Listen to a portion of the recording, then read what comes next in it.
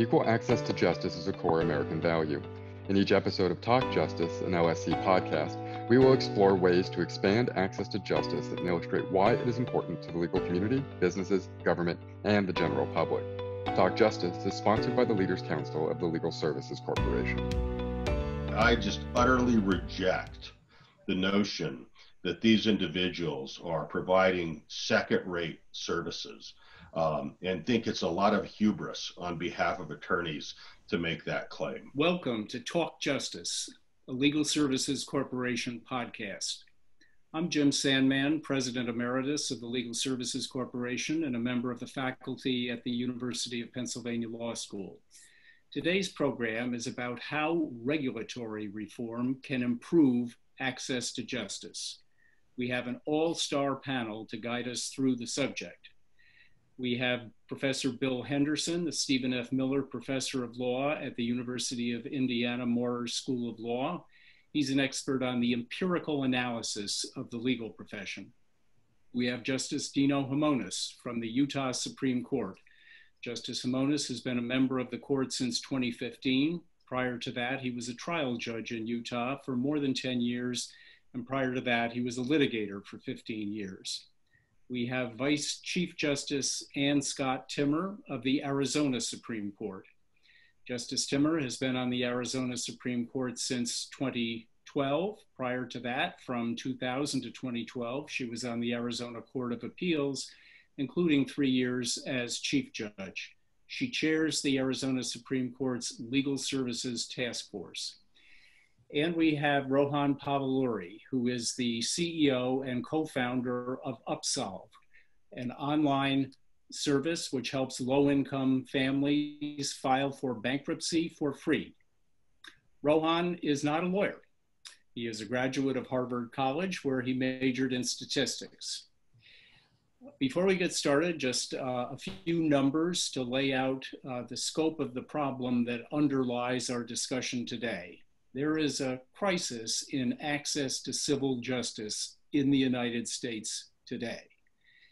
The National Center for State Courts estimates that in 76% of civil cases in state courts today, at least one party does not have a lawyer.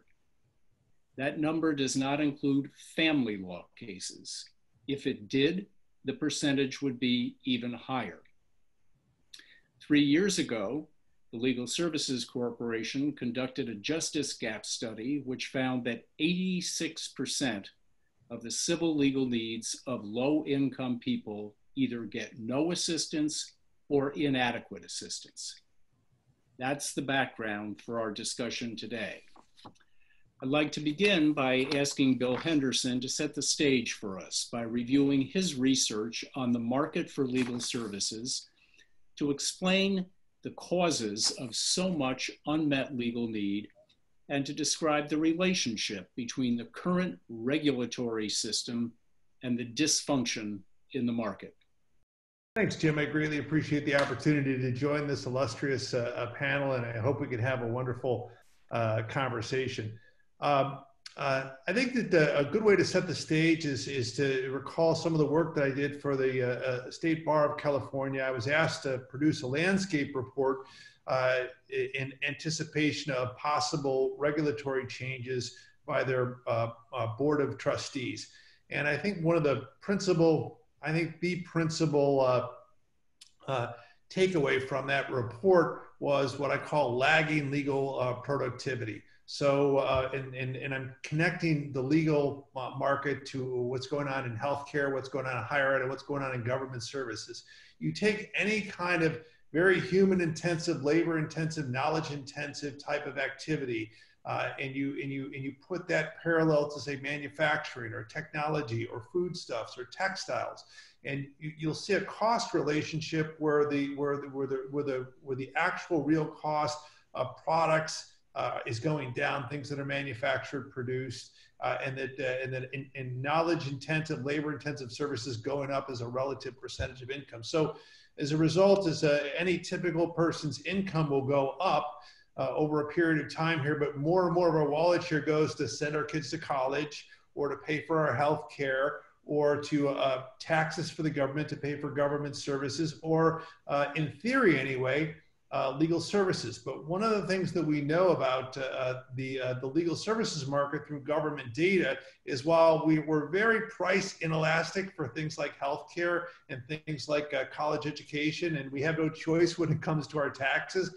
the actual wallet share of legal services going down over time. And so if you look at the Census Bureau data, we would use to the typical consumer and the consumer price index would spend about 45 cents out of every $100 on legal services. And this would be things like a family law dispute or conveying property or something that fell into the legal services a bucket. And over a period of about 25 years, it's down to a quarter, which means is that your typical consumers living in their society, they have to make choices and trade-offs. And one of the trade-offs we're making is like, we're going to go it alone without legal services. Now, some of that is being and at the same time, we know the cost of legal services going up. So legal services, the cost of legal services to hire a lawyer in the consumer domain I believe that the CPI index, and I've written about this on Legal Evolution, my online publication, has gone up,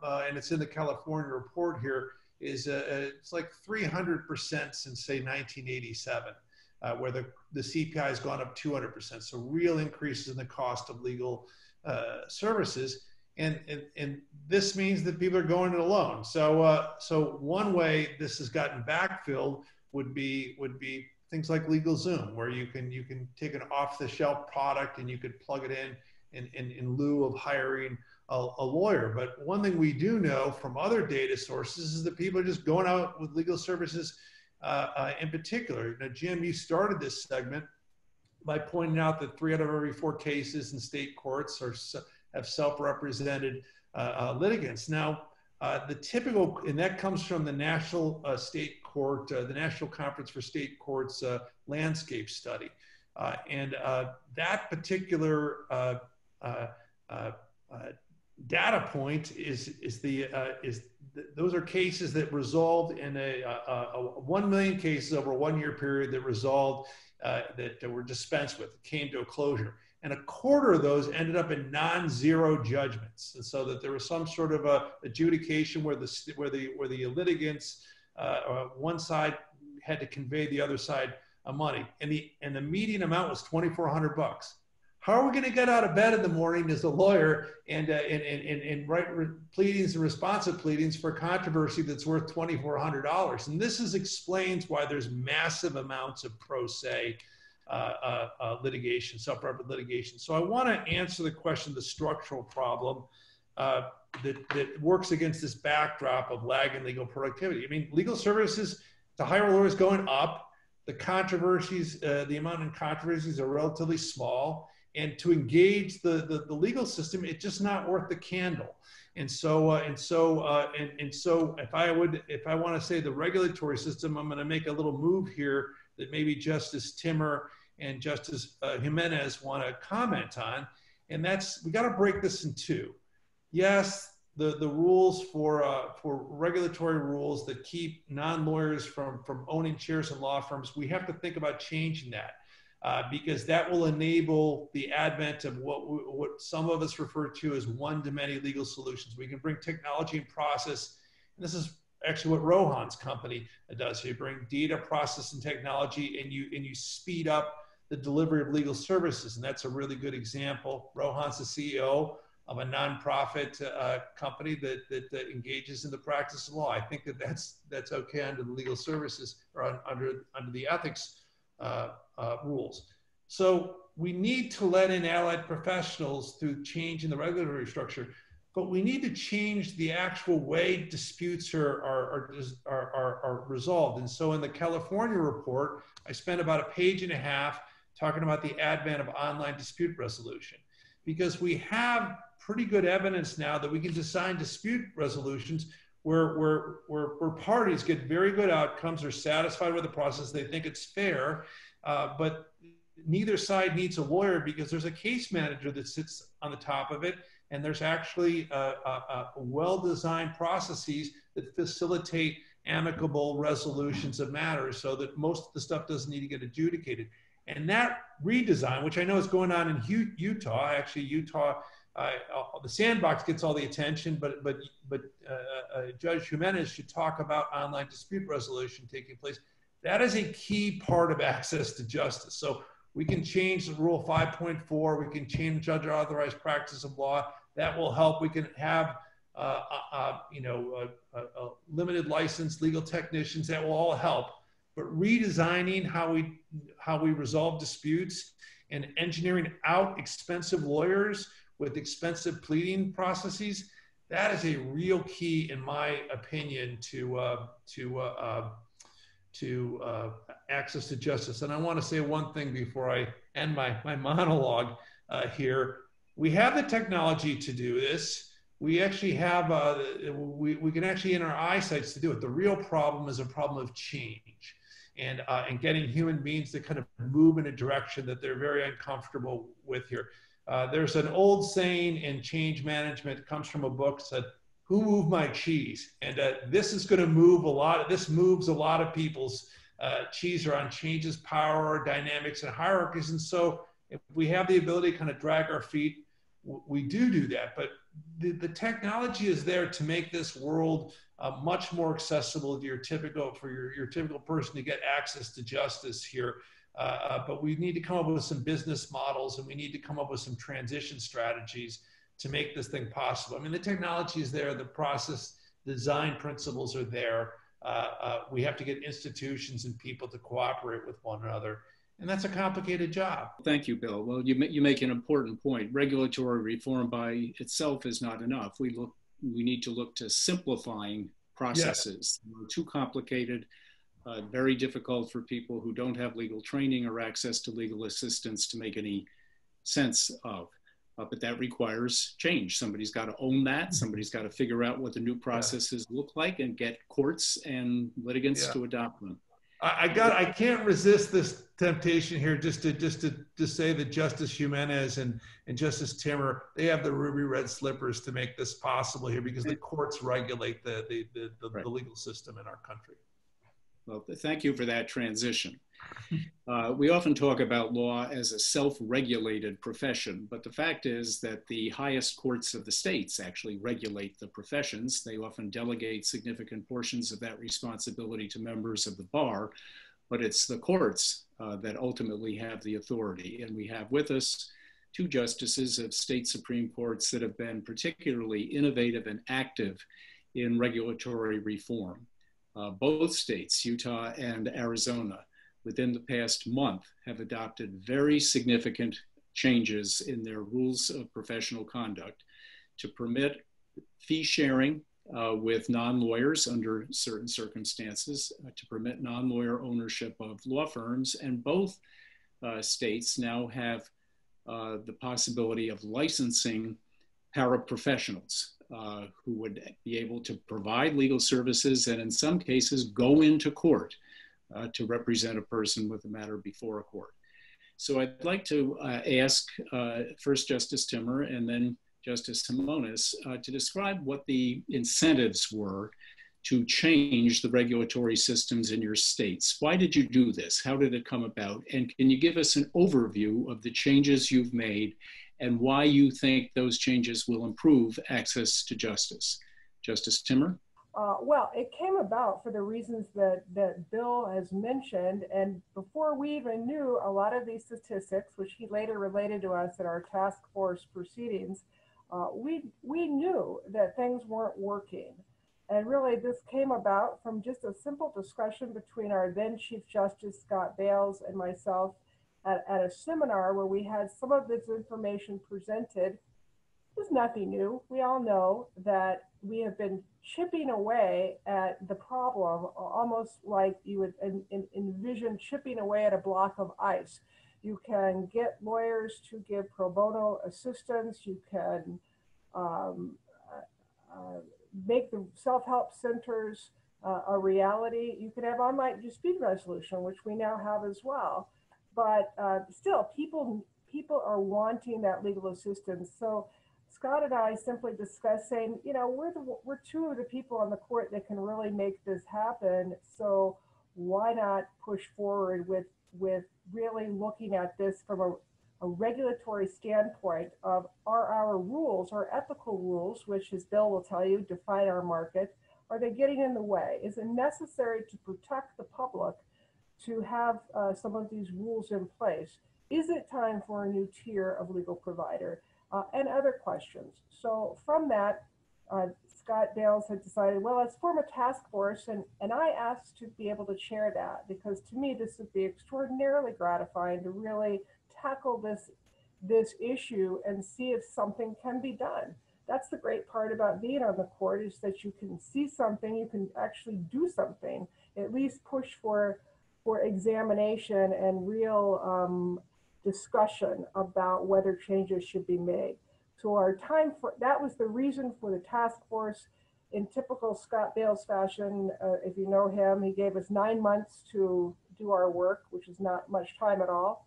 We met from January to about September, finishing with an October report, and had a wide variety of folks from both lawyers, non-lawyers, judges, people from the medical profession, and others to be able to weigh in. Made it a very public process as much as we could. We ended up with, and we also went out and got town halls with just, again, non-lawyers to get the public's perspective on what does the public want, and are we delivering on that? Also having polls and such done by pollsters to see. So as a result of all of that, we came to 10 recommendations, and the two that are the biggest recommendations are to simply eliminate ER 5.4, which is the ethical rule that prohibits fee sharing, and to have a new tier of legal service provider, which we're calling legal paraprofessionals, who will be able to offer legal advice and to go into court on some occasions. The idea being for the latter to look for the sweet spot where you're not finding lawyers, or you're finding maybe lawyers are out there, but it's too expensive for ordinary people, not only low income, but middle income people to be able to afford. So that was the idea with the paraprofessionals, that we would identify those subject matter areas, make them part of the bar, test them, license them, character and fitness, all of that, just as you would do with a lawyer, really, and make them available in those areas, which I can get into in a bit, which areas we've selected so far. On the alternative business structures, which we call ABS, if you want to be an alternative business structure, so it's something like Rohan's doing, then you make application to the court. We have a committee that goes through that. There are certain rules up that you can't be an equity owner, for example, if you're a disbarred lawyer, suspended, that kind of thing. And the court will allow you to do that. But what you do is you submit yourself to the court's regulatory scheme. So right now we regulate lawyers, not law firms. But if you're going to be an ABS, we're going to regulate you, the entity. So there's a code of conduct that we've created there. So there are ethical rules. There's a disciplinary structure. They're part of the bar association as well. If there's disciplinary issues, you go through the disciplinary process that will impact not only the lawyers in the firm, but the firm or the entity itself, with anything from you lose your certification to monetary sanctions, which sometimes are all that firms might respond to. So that, in a nutshell, is what we've done, with the hopes that this will do more than chip away at that big block of ice, as I imagine it, but simply remove that and see how people like Rohan can innovate and come up with new ways to deliver legal representation to everyone in our society, rather than just people who can afford to pay the big bucks for it. Thank you, Justice Timmer. I have a few follow-up questions. I'm curious about the process that you follow to get public input into your proposals. Typically, when proposed changes to the ethics rules, the rules of professional conduct are being considered in a state, it's kind of a closed matter. It happens in the private councils of the bar. There may be technically a way for the public to participate because a notice might be posted on the bar's website, but I'd ask myself, what member of the public is trolling around on a bar website looking for opportunities to comment? My reaction would be, if they are, they might want to get a life. But you engaged in a lot of outreach. I mean, often when issues about proposed regulatory changes implicate protection of the public, we look to lawyers to speak for the public on what is necessary to protect them, rather than going to the public directly and asking them to speak for themselves. You gave the public a chance to participate. Can you tell us how you did that and why you thought that was important? Well, to start with, our culture is a little bit different than what you described. We do everything in public. So any rules that any rules that are petitions that are filed and are passed upon by the court is a public process. So if we have our paradigm is you file a rule petition, anybody can file one. In January every year, we have an open then rules forum for anyone that wishes to comment can comment. And they do, it is, as you can guess, mostly lawyers. And then the court will vote on that in August of the year. And so we've always had a lot of comment. Almost every committee that these rules are vetted through have non-lawyers on them. Arizona, we have about 2,000 non-lawyer volunteers that make our court system go. And we're very big on having non-lawyers in every committee, including the Judicial Council, which is the one that advises the Supreme Court. So we come from things already with an eye towards we want public input. But even with all that said and done, as you say, many people don't there's always a few, but not a lot, that are just trolling to see, well, what can I comment for rules? So this is one that we tried to take it to the community and affirmatively solicit commentary. So to do that, we engaged the Arizona Town Hall to have town hall sessions to bring in people to run these ideas by them. What do you think? Is there a need? That kind of thing. And got their feedback. We also engaged a firm called High Ground, which is a professional pollster, among other things, and government relations firm that went statewide in Arizona and conducted a poll from what they tell me, for you statistics people like Rohan, was a statistically relevant representation of Arizona, all Arizonans, to get their viewpoint on the need for additional legal help for both a new tier of paraprofessional and, interestingly, a new alternative business structure. I wasn't sure about the latter. How can people understand that in a poll? But the way they did it was to set the stage for them and then ask questions about it. And overwhelmingly, the public favors something being done, and that both of these were good ideas. So we did what we can. It's difficult to get the headlines over pandemics and presidential elections and all those kinds of things. So we haven't gotten that kind of media. But we've also affirmatively gone out, at least I have, in talking to groups. And I'm sure Deno is going to say the same thing of being out there, talking to lawyers, talking to non-lawyers, asking for that kind of input. So that's the way we did it. It's still not a mass blanketing of non-lawyers because it's difficult to get people's attention, but that word trickles through and people start weighing in. One more question before I turn to Justice Himonas. I think it's pretty apparent how licensing paraprofessionals to assist people can improve access to justice. Licensing paraprofessionals offers the opportunity to provide some assistance to people who currently may not have access to a lawyer and have no help of any kind. So this supplements the category of helpers who are available to people. Less obvious to me is how ABS, alternative business structures, that is permitting non-lawyers to own law firms or legal services providers, why that might improve access to justice. Could you connect the dots here and explain what the hope is for permitting non-lawyers to own legal services providers for improving access to justice, and how you explain that to the public in a way that caused them to see that as a good thing. Part of it I can't answer because I don't know how innovative people might come up with ways that I can't even envision of how they might serve an underserved population. My general belief in this country is that if you see a market that can be served, somebody's going to figure out a way to serve it. And so if you take off some of the constraints that are unnecessary to protect the public and allow people to innovate without a lot of overbearing regulations around that, people will come up with a way to do that.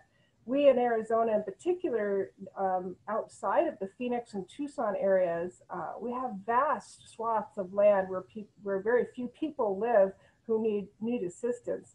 So for example, one of our largest county, Mojave County, bigger than some of the states back east, that has 6 attorneys who do civil work. That's it.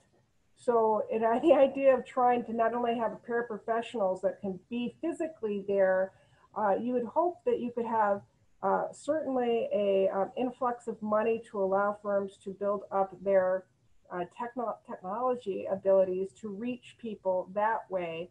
But some of the folks don't even have decent Wi-Fi access in some of these counties, particularly as you approach some of the Indian reservations and such. So the idea is it's not just an influx of money and non-equity owners for technology, but just for people of different skill sets to come together. A very good example is during the recession that we had about 10 years ago. We had a number of attorneys approach asking the bar, at least, may we partner with an attorney, a real estate agent, and a broker, to advise people on taking advantage of short sales or what to do with foreclosures or these types of things. And the answer, of course, had to be no. You can't do that because you can't share fees. But perhaps from a consumer standpoint, wouldn't they have been better served if you could have experts in niche areas be able to advise people, one-stop shopping, if you will, on how to solve whatever legal problem that you have, which overflows maybe into non-legal issues? I see. So if I could summarize, I try to put it this way. You've seen evidence, proof really, of a dysfunctional market and huge unmet need. Something's wrong. And you're trying to come at that problem by eliminating what you have concluded are unnecessary restrictions on access to capital and who can participate in this market that is currently not functioning well. It is subject to regulation because, as you said, an alternative business structure needs to be approved, has to get okayed. So you're going to be scrutinizing it, it's not just, if I might say, the Wild West, and see what happens, to see whether we can't do better under a new system than the current system, which obviously leaves so many people without service. Is that accurate? Jim, you said it better than I did. Thank you. You're kind. Thank you. So, Justice Himonas, can you tell us where the incentives for change in Utah came, what problem you're trying to solve, what you've done to try to deal with that problem, and tell us something about the process that you followed to get to where you are today? Sure. I'm delighted to be here and to be speaking with you all. It's always a pleasure to be presenting with Ann and Bill and Rohan and you. About 5 years ago, the Utah Supreme Court made a decision that we were going to make trying to narrow the access to justice gap a priority, that something had to be done. The first thing that we did is license paralegals. And we have the first cohort, very small, that started, 9 more last month. So we're going to end up with, if we're just looking at paralegals, 20 in 2 years, 210. I'm here to tell you that we're looking beyond that. So we're now looking at licensing people that are getting their masters, 1-year masters, in law school. I'd like to take that to the Supreme Court, working to build a bachelor's program in law to allow those individuals as well to be able to represent individuals, to expand the categories that these folks can participate in, as well as to allow them to make argument. So really, the first thing that we thought needs to go is this notion that only a lawyer can give legal advice. That has to fundamentally change. The second goes to Bill's point about not only imagining who can provide legal advice, but the legal system itself. I mean, we really need to take a large part of the blame. We've built a set of rules. We built a system for jury trials that are going away, for having represented parties. If you take a look at a courtroom and take a look at an operating room, the operating room from 100 years ago looks vastly different than the courtroom does, and the rules really haven't changed. So the second thing was completely rebuild a platform in-house, an online dispute resolution platform that is robust enough to take into any area. And we're starting in small claims, but really rewrite the business rules. So, and by that I mean, we all know the old adage that if you take a bad set of rules and you apply technology, all you get is bad results faster. We employed a wild animal group to say, here, you innovators, what should it look like? We'll make the changes. You tell us what it should look like. And we have a greatly stripped down, simplified process that's really meant to paraphrase Richard Sussman, right? The notion of starting to think of law as a thing and not a place. Justice is a thing and not a place. Like Anne, we have these wide swaths of territory where people have to go for miles in order to get to their hearings, have to arrange for childcare, what have you, and how much easier it would be if they could do it efficiently and easily from the comfort of their home, right? Related to that is forms and putting everything online, letting them access that. The whole point of this is that it's not a silver bullet. There's no magic cure. We have to fundamentally reimagine the legal ecosystem. And one of the things, and I think, a critical step to that, it's not the end all and beat all, but it is a necessary condition, is regulatory reform.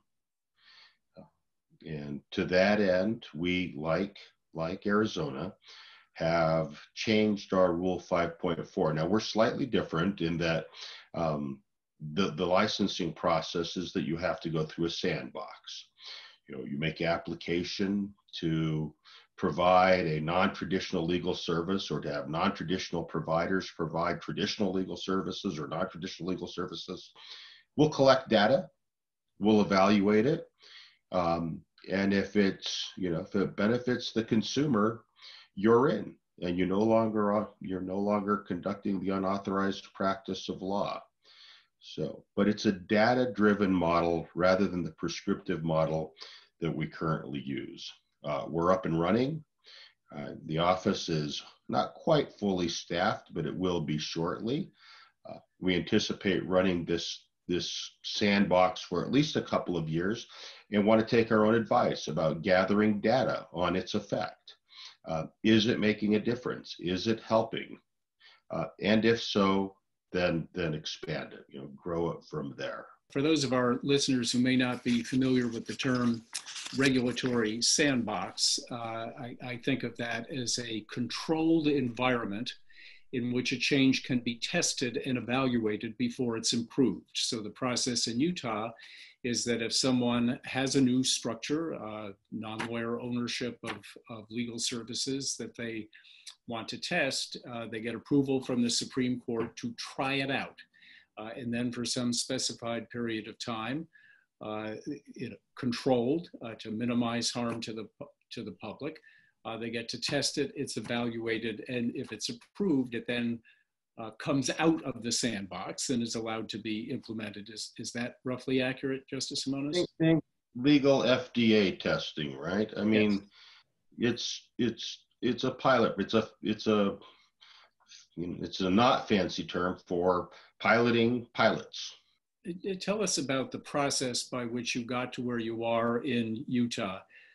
In many states, when changes like this are proposed, the bar is opposed to them and they don't happen. But you had the bar as a partner with the Supreme Court in proposing these changes. Can you tell us how that came about and what you did to get public input beyond just input from the bar on the changes that you recently adopted? Sitting in a conference in Washington in 2018, with me was the current bar president, John Lund, the Chief Justice of the Utah Supreme Court, and some others. After hearing Jillian Hadfield speak, the bar president, myself, the chief, were convinced that making these kinds of changes was necessary, that this terrific ideas that we need to pursue, but made it clear this wasn't happening without the bar. And having a real visionary like John Lund lead your bar at the time gave us an immense advantage, right? It was a letter from John's successor to the court that really got this going. Now, that's not to say that later on we did not face opposition from bar leadership as that changed. Opposition actually may be too strong a word, but some pushback. But without that initial investment from bar leaders who recognized that their obligation was to the public writ large and not to the bar, I don't know that this would have ever happened. So they deserve an immense amount of credit for it. In terms of engaging the public, that's a tough one.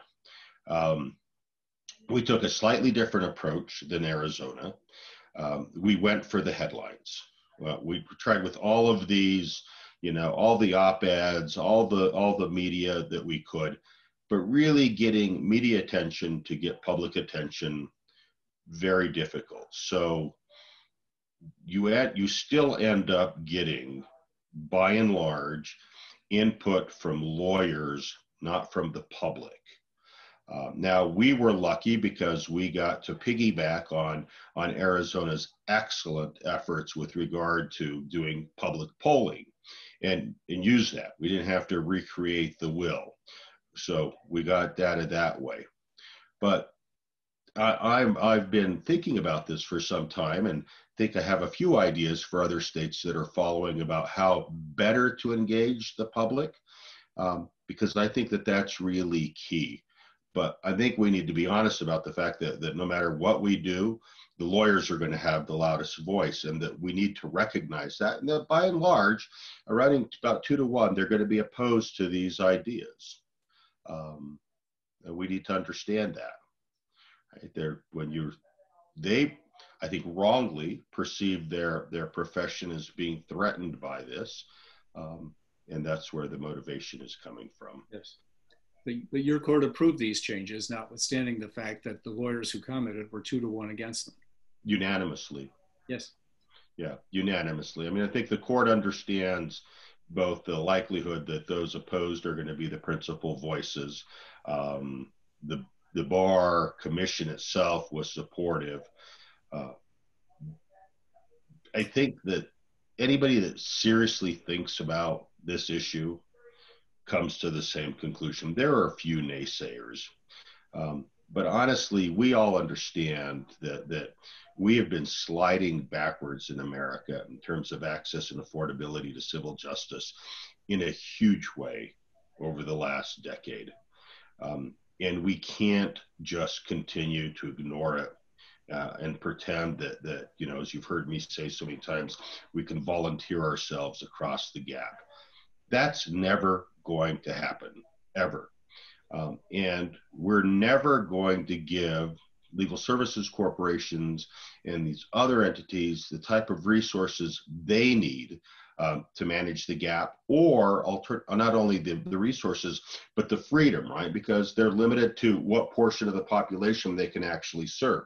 The gap is just Justice Timmerman suggested isn't limited to those at 125% of the poverty level or lower. It runs all the way up the economic totem pole. Something else has to be done. So your experience with lawyers and public comment in Utah is typical.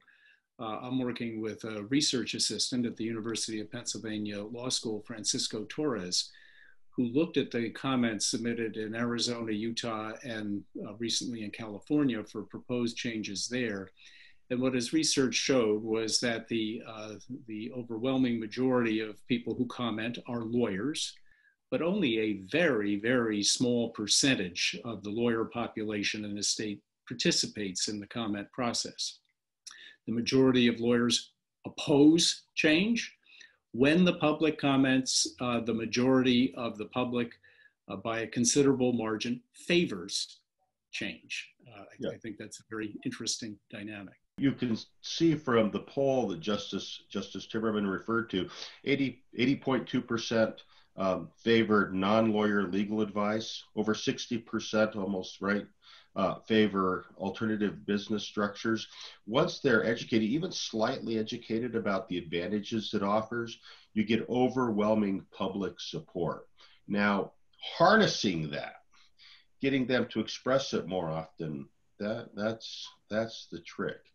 And I also completely agree with this notion that it's just a very small number of lawyers.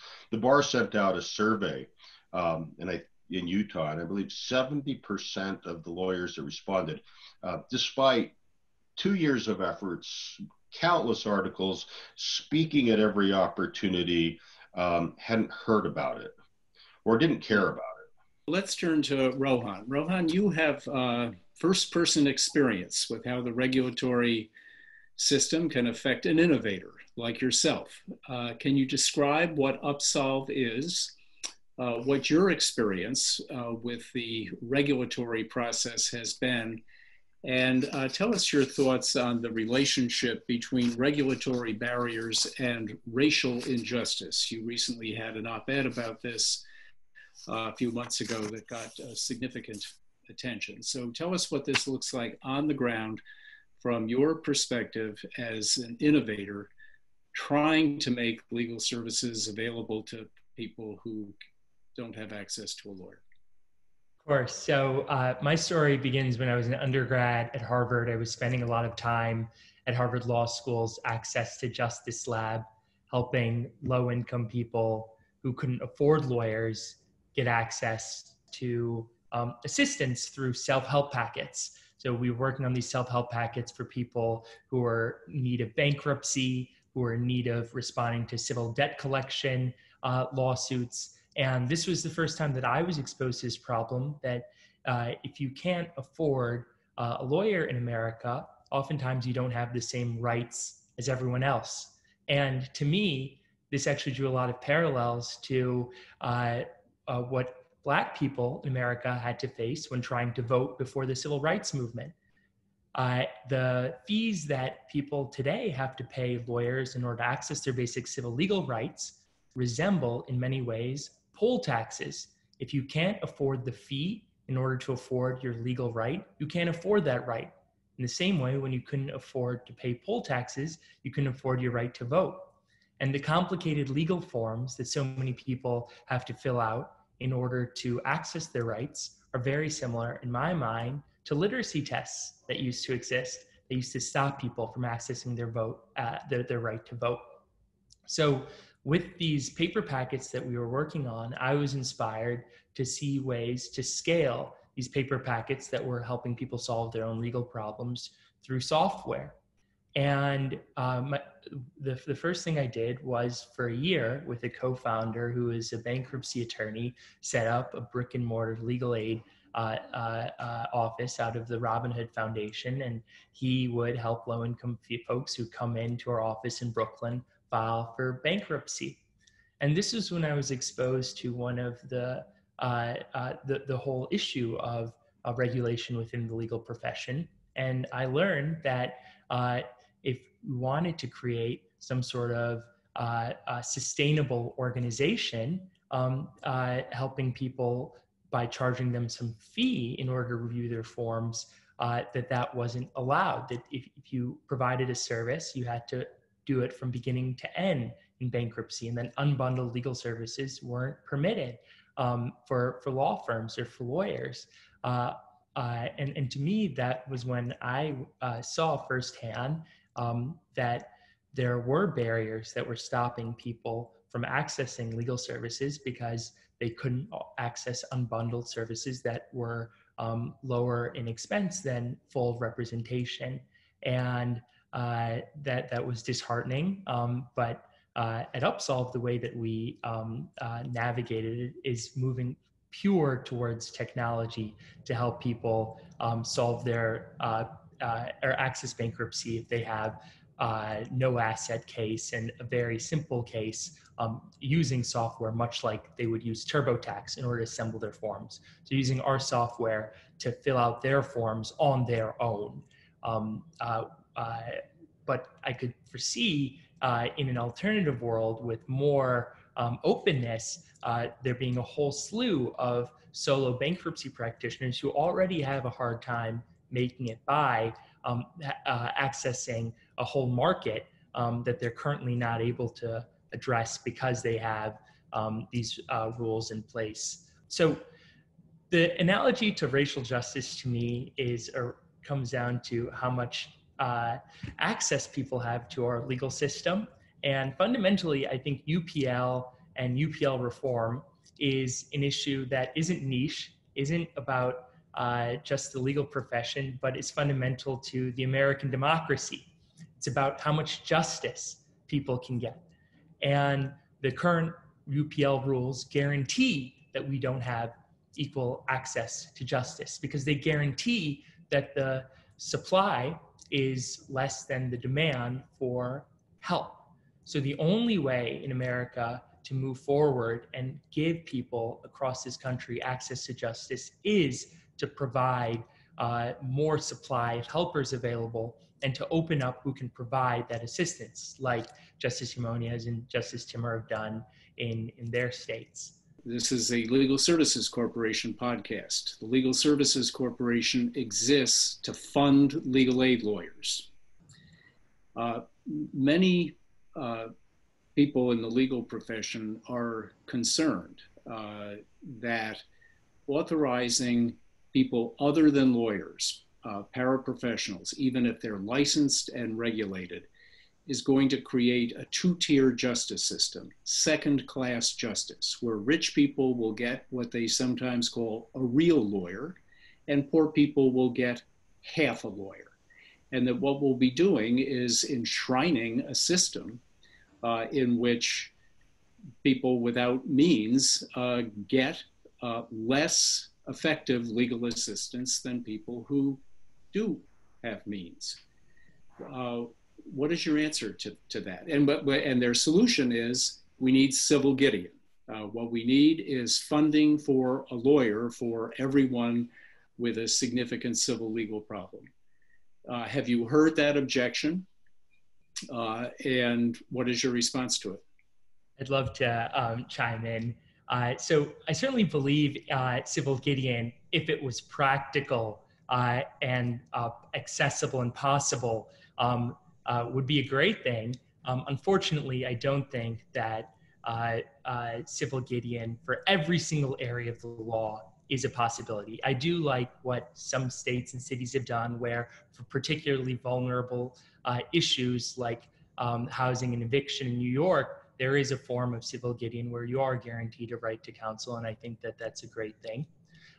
When I hear half a lawyer, the first thing that comes to mind is that the people who make that claim don't recognize, or maybe don't fully appreciate, that licensed professionals who focus on one area of the law and do the same thing day in and day out can be more qualified and can provide a higher degree of assistance than a lawyer who's just graduated from law school and has no background in a specific area of the law, but is allowed to practice several different areas of the law.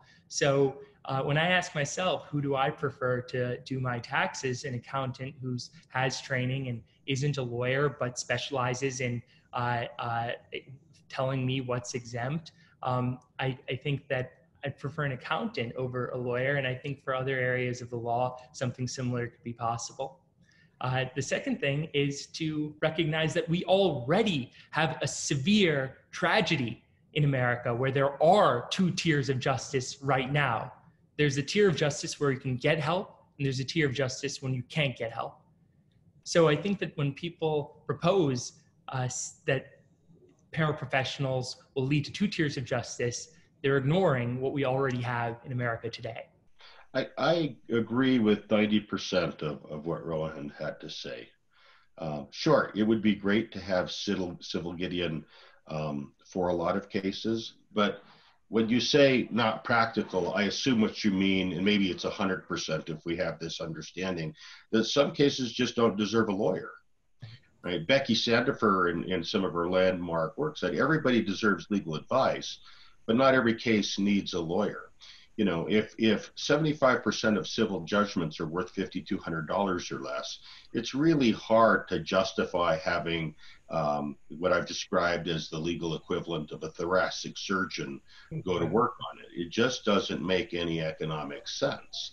So what people read, what they're entitled to is legal advice, legal help. Sometimes people practicing at the top of their license as a lawyer, sometimes not. The second is, I completely agree this notion that we're already tiered, and that you need to benchmark the advice people are getting now in these areas, which is often zero, compared to what they would get. So that even if you were to buy in to this, and I will call it nonsense, that you're going to have that individuals who aren't lawyers or means that some of these individuals are getting second tier representation. Even if you were to buy into that, it's still better than, 100 to 0, if it were 100 to 50. But to Rohan's point, that notion that those individuals are less qualified in specific areas is just not true and is undercut by the data. And my favorite study is the one out of the UK looking at representation by non-solicitors in landlord-tenant, in debt collection, family law, medical matters, right? And finding the error rate between them and solicitors that's equal at about 20%. But that the non-solicitors were 600%, 6 times more likely to be ranked excellent.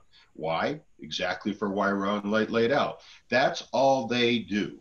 Towards the end of my litigation career, I undertook a family law case, my first, for a friend, practicing friend in family law. What a mistake, right?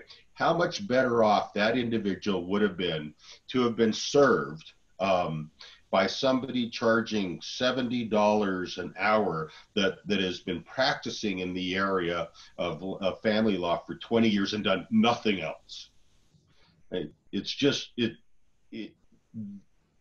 I just utterly reject the notion that these individuals are providing second-rate services, and think it's a lot of hubris on behalf of attorneys to make that claim.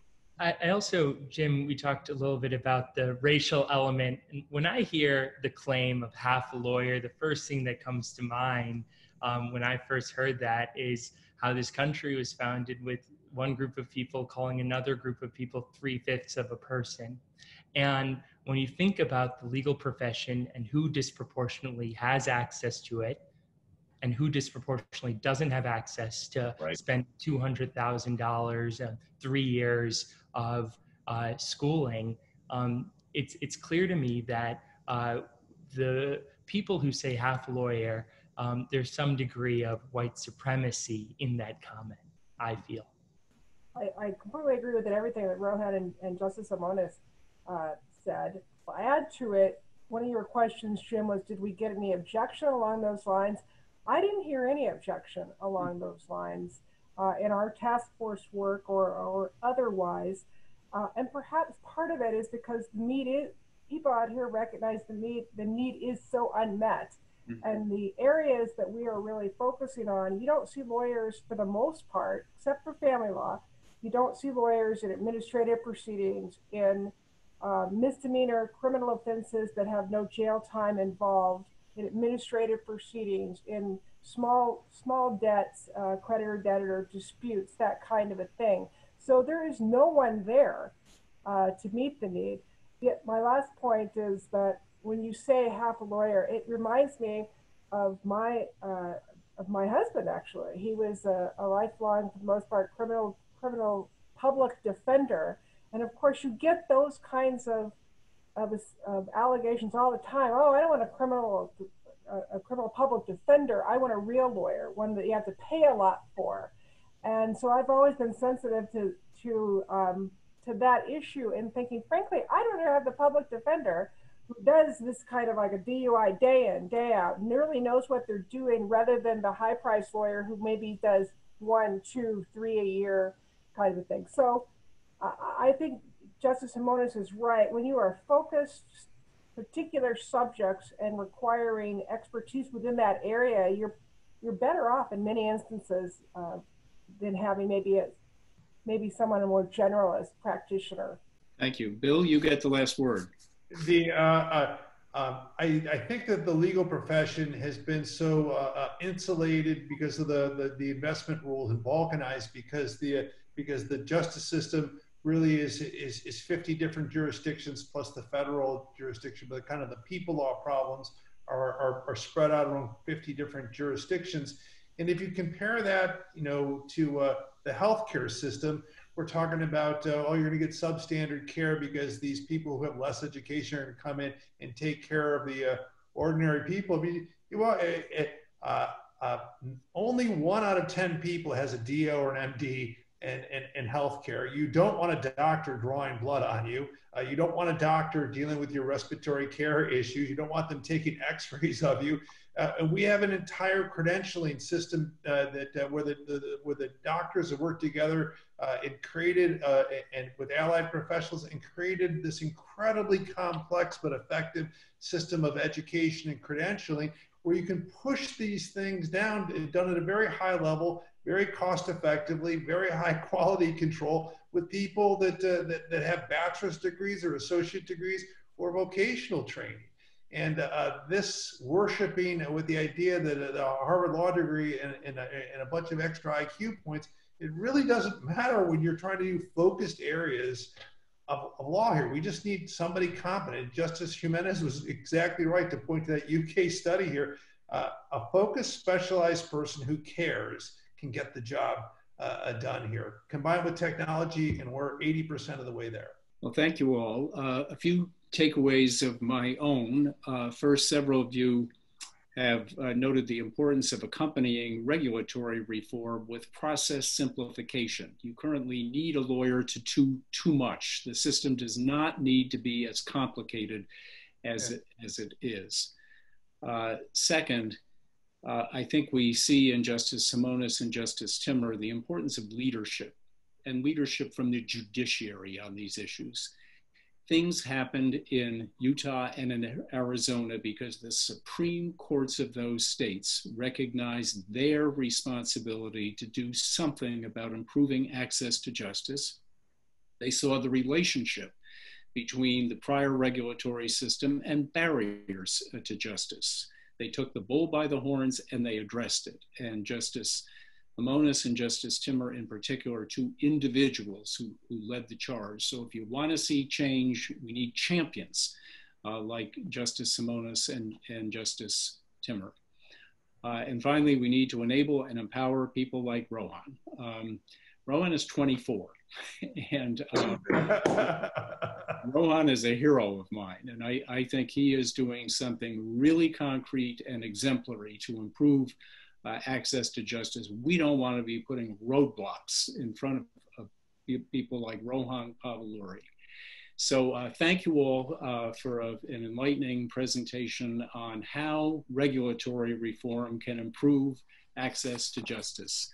Until the next Talk Justice, thank you all.